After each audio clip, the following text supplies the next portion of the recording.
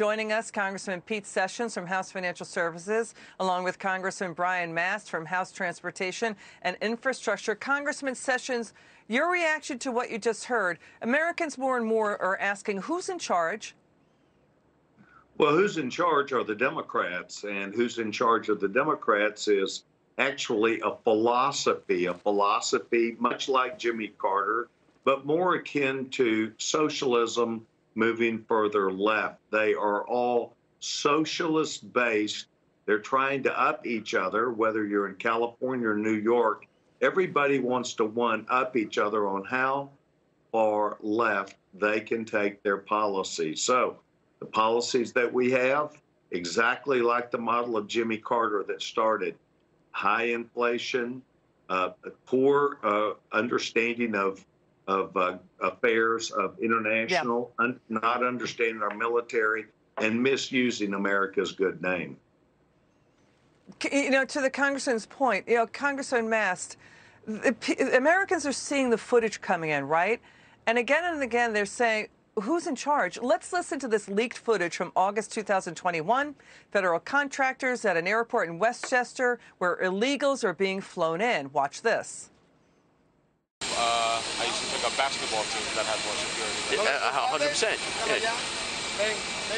You know, and very easily, you know, few people could just go that way. So I'm here to see where they're coming from. Oh yeah. I mean, it's slowly coming together, but we also don't know, you know, really what's happening, how they're getting here, whatever else. I get the whole secrecy and all this, but this is even above my thing. Yeah. You know what I mean? Like, you know what I mean? And why? You know why? You know why? Yeah, I know, but why? Yeah. That's why. Come on. No, but what's the big secret? Everybody knows it's happening. You know why? Because if it gets out, the government's betraying the American people. Do you hear that, Congressman Mast? The government is betraying the American people. If this is all okay, right? If this is about transparency, why these secret flights in the dead of night? Americans increasingly ask, who's in charge? What's going on here? Your reaction? Because it's not okay. That's why they're saying it. We can't give Joe Biden a pass to say the question, who is in charge? He is in charge. He's the chief executive officer of the United States of America, of every federal agency, to include Customs and Border Patrol and every other agency out there. The buck is supposed to stop with him. He says it does. We know, in fact, he shifts the blame off every time he can. But let's tie this one back to supply chain real quick, right? CBP. We know there's not nearly enough CBP workers in the ports and other places where there are those log jams, and all those goods coming in from overseas need to be checked out.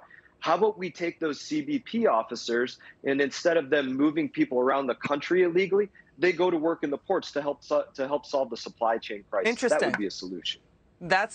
That sounds like something Republicans are going to try to push for, Congressman Sessions, if you guys come back into control of Congress. You know, I want to move on to this because this is a terrible story coming out of Houston. 3 more cops shot in a gunfight.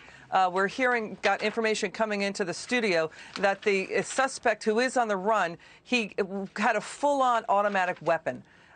Immigration officials confirming the man accused of shooting to death the deputy constable in Harris County outside Houston, he was an illegal immigrant. We've got former President Trump. He's going to a rally outside Houston this weekend. The questions are growing. Is he going to run? Let's listen to former President Trump. Watch this. First on T. 45th President of the United States. 45th and 47th. 47th. Yes. I love that. Mr. 45th and 47th. Your reaction? Well, the reaction's really quite natural, and that is that Mr. Trump is doing a lot of things right now to counterbalance not just what Mr. Biden is saying, but speaking about things that were previously handled and handled well. The bottom line is this year we're going to win back the House of Representatives, and I think win the Senate. Winning back Congress will hold the president accountable. We will ask the questions. We will get the answers that we need. But this president and the House and the Senate, Speaker Pelosi, are trying to move this country as far left as they can, even knowing the American people disagree with them. Yeah, and you know, Congressman Mast, if you question them on that, you're called a racist, right? Or you're called a white supremacist.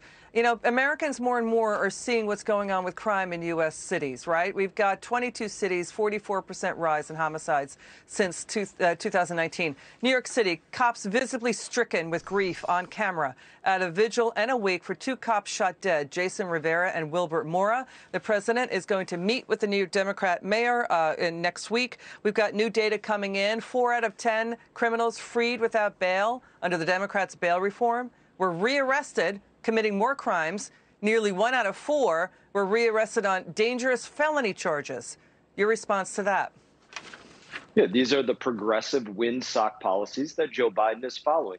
Let's defund the police. Let's bring an end to bail. Let's go out there and say anytime that a law enforcement officer responds to an issue, the number one thing that we're going to jump to is, was that a racist action, instead of, was somebody committing a crime and was the officer doing what he was hired by the city, by the municipality, whatever to do?